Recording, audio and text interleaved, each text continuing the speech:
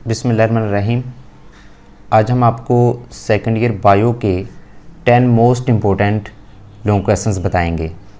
तो second year bio के total जो यूनिट्स हैं वो 13 हैं, लेकिन हम 13 में से सिर्फ आपको 10 मोस्ट इम्पोर्टेंट लॉन्ग बताएंगे।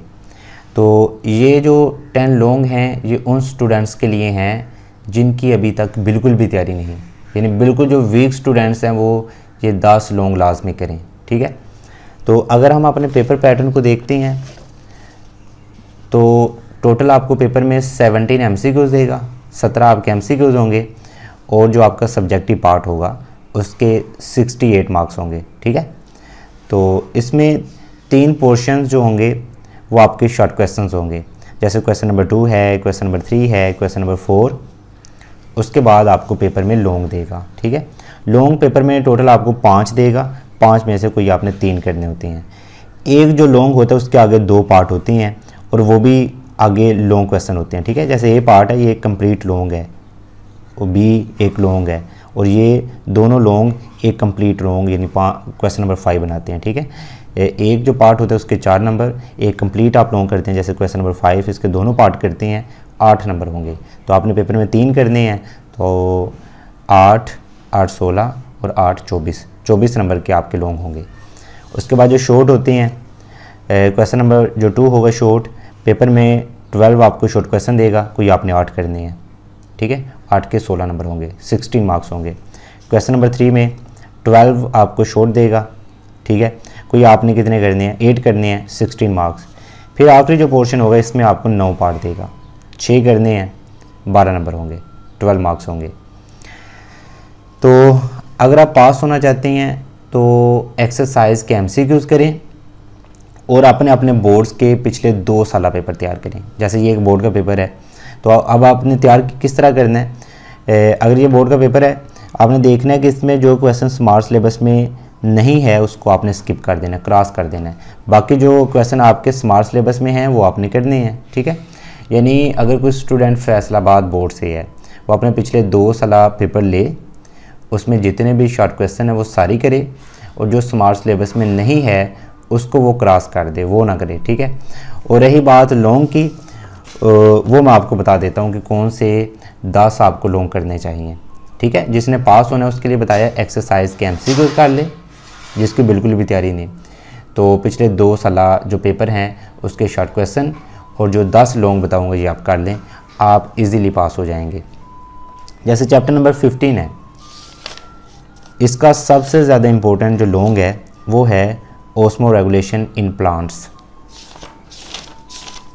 उसके बाद है चैप्टर नंबर 16 का सबसे ज़्यादा जो इम्पोर्टेंट है वो है स्लाइडिंग फिलामेंट मॉडल। ठीक है, फिलामेंट मॉडल। उसके बाद है चैप्टर नंबर 17। चैप्टर नंबर 17 का सबसे ज़्यादा इम्पोर्टेंट है नर्व इम्पल्स।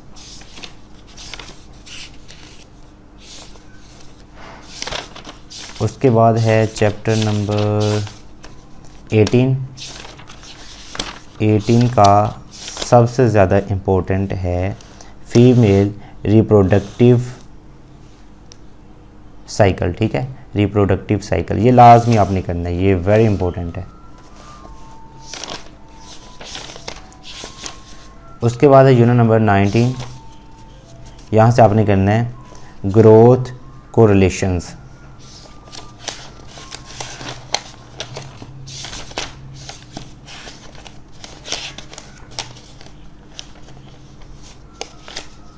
उसके बाद है यूनिट नंबर, ये कौन सा था, 19। ठीक है, ये आगे 20। ठीक है, ये आगे 20 से आपने ये करना है DNA एज हेरिडिटी मटेरियल।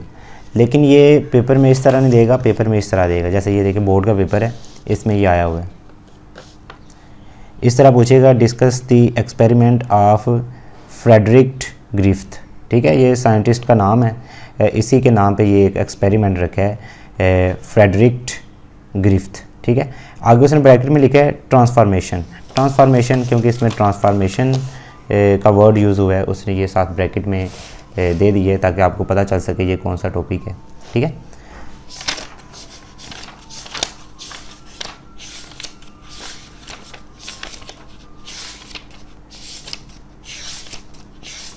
उसके बाद है यूनिट नंबर 21, ये नहीं आपने करना। ठीक है, ये रहने का। यूनिट नंबर है 22 से आपने करना है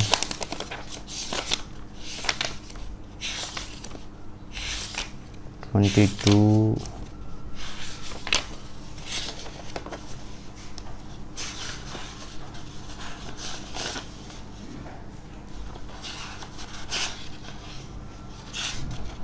22 भी आपने नहीं करना। ठीक है, 22 से कोई भी तकरीबन इम्पोर्टेंट नहीं।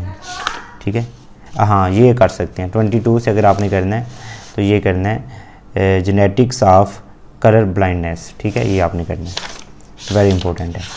उसके बाद यूनिट नंबर है 23, ये भी नहीं आपने करना। ठीक है, लॉन्ग के लिए ये भी नहीं आपने करना। अब हम चलते हैं 24 की तरफ।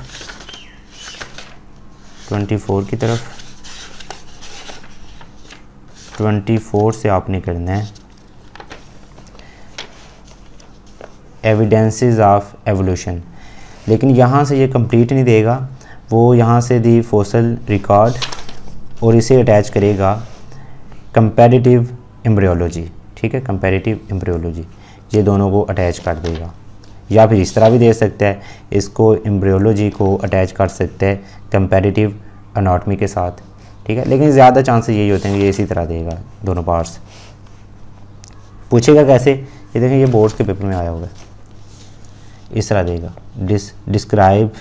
Describe comparative embryology and fossil record as an evidence of evolution. ठीक है, एविडेंसेस ऑफ एवोल्यूशन। अच्छा, उसके बाद है यूनिट नंबर 25।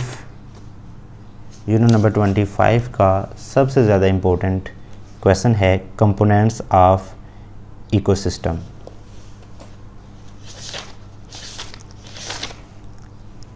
उसके बाद है यूनिट नंबर 26।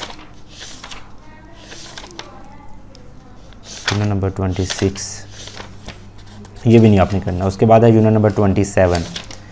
यूनिट नंबर 27 का सबसे ज़्यादा इम्पोर्टेंट है इम्पोर्टेंस ऑफ फॉरेस्ट। ठीक है, सबसे ज़्यादा इम्पोर्टेंट ये है इस चैप्टर का।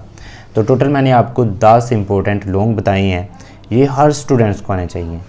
समझ लेंगे, जिसको ये नहीं आते पीछे क्या बचेगा। टोटल 13 यूनिट है, मैंने सिर्फ 10 लॉन्ग बताए हैं कि वीक से वीक स्टूडेंट्स को भी आने चाहिए। तो ये फॉर एवर इम्पोर्टेंट है, चाहे 2021 के पेपर की आप तैयारी कर रहे हैं, 22 के पेपर की तैयारी कर रहे हैं, ये 10 आपने लाजमी करनी है। तो उम्मीद करता हूँ आज की वीडियो आपको अच्छी लगी होगी। अगली वीडियो तक के लिए अल्लाह हाफिज़, थैंक्स फॉर वॉचिंग।